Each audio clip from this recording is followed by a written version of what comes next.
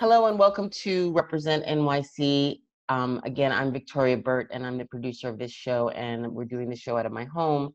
And I wanted to touch on today a topic that I think is vitally important to talk about, and it's domestic violence and the danger that comes with being on pause and in your home 24/7 or more than normal if you're experiencing some form of domestic violence.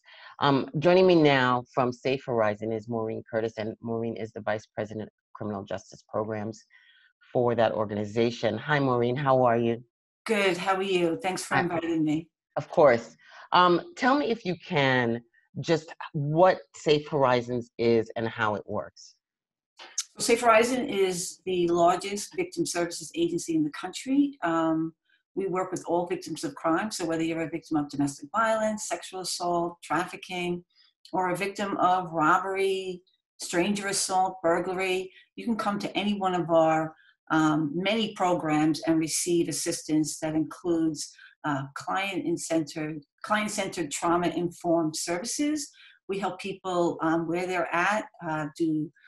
We do safety assessments and safety planning that includes talking about options and services that may be available for them. And we have lots of programs. We work in courts, in police precincts, in the community.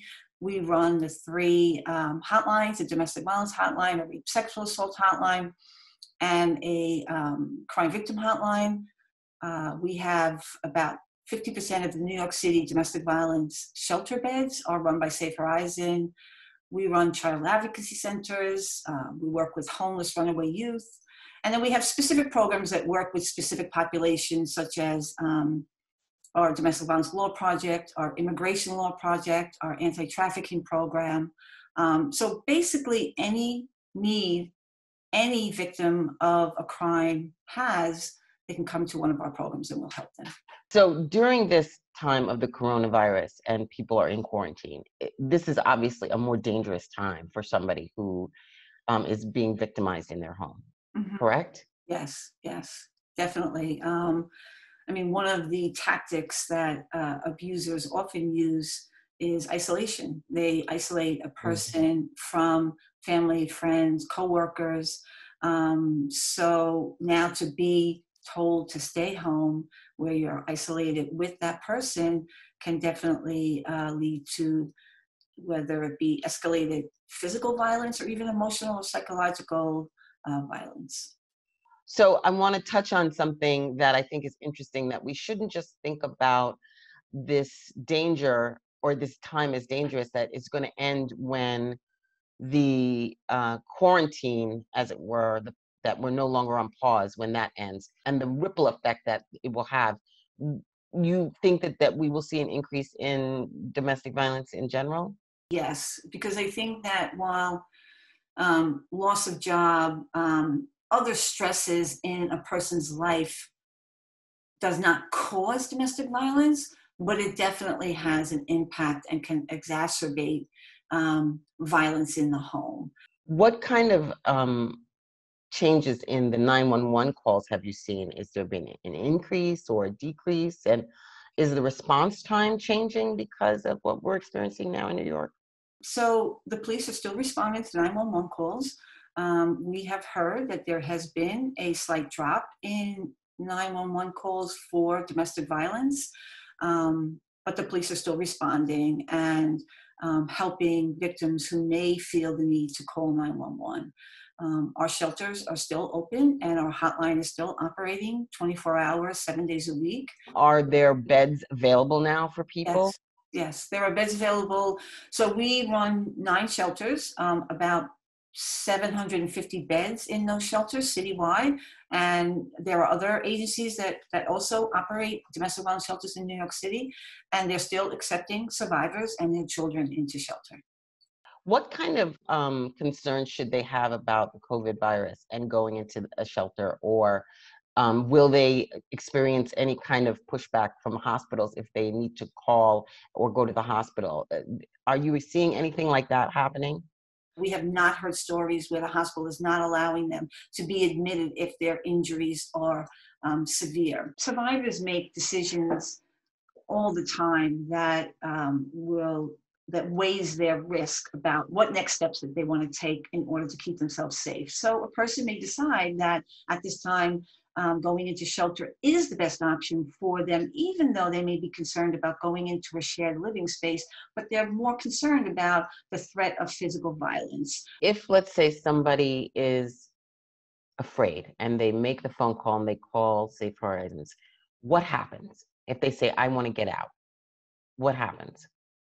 Well, if they say they want to get out, then the advocate would do their assessment that they normally do on the hotline. They're also going to talk a little bit about what it means to go into shelter. It's confidential, but if they learn that it's shared space, or maybe they speak another language and very few people at the shelter speak their language, that all of this is explored with that person so that they are informed about what shelter life is like, so that they can make an informed, educated decision. And if at the end of that they decide that they want shelter, the hotline then is going to help them access shelter. Now, have there been any changes to how the process works because people are working remotely, people are working from home, as far as working with your organization? Like, let's say if they need to get something like an order of protection, how has that changed, or has it?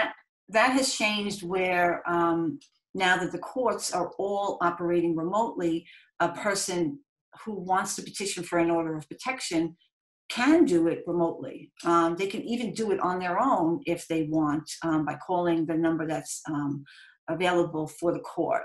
But it can be an onerous process. So our advocates who this is what they do mainly in the family court program day to day, where they help a person petition online for an order of protection. They are now doing it remotely.